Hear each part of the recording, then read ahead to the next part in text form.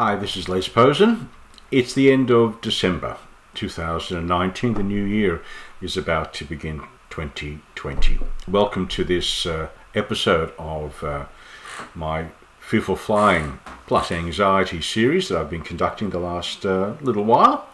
And in this particular episode, I'm going to follow through on an episode I did not long ago, the previous one, where I set up this scenario comparing two modes of food preparation and comparing them to anxiety management. One was the Iron Chef and one was a short order cook who works in a diner. The approach I like to take with my patients is the Iron Chef approach, a deep dive into understanding how anxiety works, how in the brain it's facilitated. Name some of the parts of the brain that are responsible for threat management, for anxiety management, for balance, for how we think about things and how we feel about things. And doing a really deep dive into that over a number of sessions, or in this case a number of videos. In contrast, you have the short order cook approach. And this is where someone works in a diner. There's a menu you've got to follow. There's very little deviation around that menu. If a food item is not available, that item is off the menu. There is no substitutions. You've got to be quick and you've got to be accurate. And these two food preparation styles have a place in the culinary arts. Sometimes if someone comes to see me and they're flying in 3 or 4 days and we really don't have the time to both do a deep dive and do a flight with me into a location by commercial jet to put into practice all that they've learned in the sessions, then it will be a menu-driven thing. Do this, do this, do this, do this. We're not going to get into an Iron Chef kind of approach. Most people who will work with Fearful Flyers will take the short order cook approach. That's the way it works sometimes. And just to give you an example, not too long ago, in 2019, NBC had a report on fearful flying after there were a number of in-flight incidents involving turbulence. And the producers took one of their staff members to Los Angeles, and where there's a simulator, a full body length simulator. They actually make films in there for TV and for movies, and they actually use this as a place to make films. It's got one side is open, so you can actually make films in there. But the thing's on shock absorbers, and they actually can move around, and it's quite a good thing for simulating turbulence. And in fact, some courses can be run there in fear of flying. And what I want to introduce you to before we talk about the techniques of being an Iron Chef is some of the short order cook stuff, which frankly I don't recommend as a long-term solution. It's there for quick and dirty, just for this flight coming up, and that's it. Do not expect in the long run to get much better at this. It's just band-aid stuff. But it has its place in Fearful Flying. They used, NBC, a well-known pilot who's written about fearful flying and is participating in a number of self-help groups as a colleague and as an advisor and so forth. And unfortunately, he gets into a little bit of strife, as if you go and find the original, talking a little bit of what I call in the trade psychobabble about how the brain works. And it's really not particularly accurate, but it has a lot of superficial validity. So some of the things he recommends for the young person who's involved in this is, as for instance, this one, where it's this young woman has a difficulty during the takeoff run. It's very noisy, there's lots of vibrations, and so he advises breathe through a straw during the takeoff run, and that will kind of somehow change your breathing patterns. Okay. It's not too dissimilar to people who were advised some time back to breathe through a paper bag to keep their carbon dioxide and oxygen levels okay. We do know that lots of panicky situations arise because of disturbances in breathing. So you'll find that most fearful flying and anxiety treatments will advocate an improved use of breathing, but most of them get it for the wrong reasons. And most people say use breathing to calm down, and that's not the reason to do it. that we'll explore in another session. So breathing through a straw, as it turns out, the idea is, breathe through a straw during the takeoff run, and that way you'll get your breathing under control. The other suggestion that comes out is, in the midst of turbulence, use your left hand. If your right hand is one you write with, use your left hand to write your name or write things down, so it sort of confuses your brain and uses the other half. This is the explanation that's given, and sort of, these things are all distractions. They're all distractions. In the trade, I call them safety behaviours. They're there to help you momentarily take your attention away from your discomfort. As it turns out, in the work that we do, following an evidence base of what actually works, we do use breathing through a straw from time to time, but it's not to reduce anxiety, it's to increase it, to actually experience shortness of breath and the discomfort that it brings in the therapy room, so that people can get used to this and understand it's uncomfortable, I don't like it, I'm probably having reduced breath intake involuntarily when I don't even know about the fact that I'm doing this. So we actually bring on this shortness of breath to let people see it's uncomfortable, but you can cope with this. You're probably doing this without realizing you're doing it. The other one, writing with the left hand, all of these things, these distraction and safety behaviors, all rely on external objects.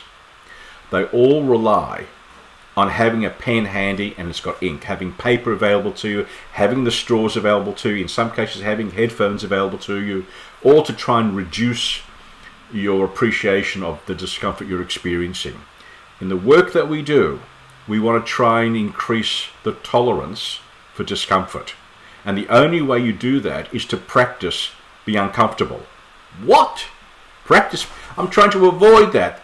Your very avoidance and getting really good at avoiding discomfort is only perpetuating your fear.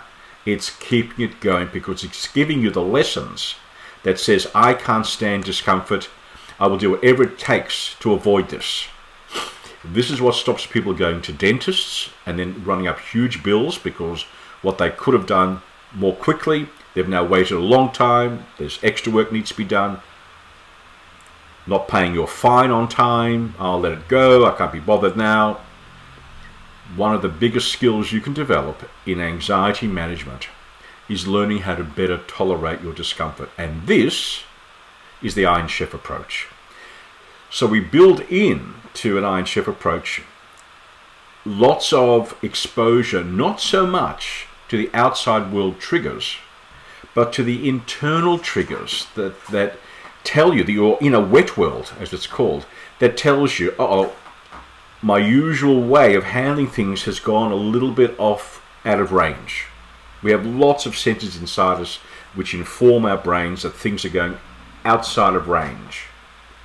And so we can start to experience ourselves getting all sweaty, we can't focus properly, all sorts of things. Your task, if you're going to be an Iron Chef, is to think about what are the triggers for me to experience these discomforts, this loss of composure, as I call it, that tends to take my senses somewhat away from a nice central zone. Think of an air conditioning system that you've set to 24 Fahrenheit, or 24 centigrade, or whatever it is in Fahrenheit, 75. It never sits exactly there. It drifts up, slides back down, drifts back up, and so it hovers around your set mark. It never sits exactly there because it's got sensors built in that keep moving up and down. Well, that's how our bodies work as well. So your task is to identify throughout the flight envelope, which could start weeks before when you make the booking or when your boss says, Phil, I'd like you to go to place XYZ to deliver a presentation. We've got some new clients there. And you go into this mode. And your task is to identify all those locations in this flight envelope, which includes getting off the plane at the end, which is triggering this loss of composure. And we have to find out what's the best way to manage each of those components. The things I want you to pay attention to when you contemplate doing this is, firstly, what are the sensations? What's my inner wet world telling me?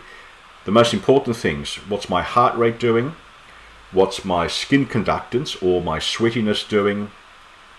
Forget about feelings. That will come later. How am I behaving? Am I gripping seats? Am I tightening belts? Am I grabbing the person next to me? Am I trying to fill in an iPad with a colouring book or whatever it might be to try and distract myself? Look for your distractions. Look for your safety behaviours. These are things that come naturally and reflexively. But just because they're natural, you don't have to think about them, and they're reflexive, same thing, doesn't mean it's the best thing to do. In fact, most times you're going to want to inhibit those naturally, ordinarily occurring reflexes because evolution designed them for other purposes.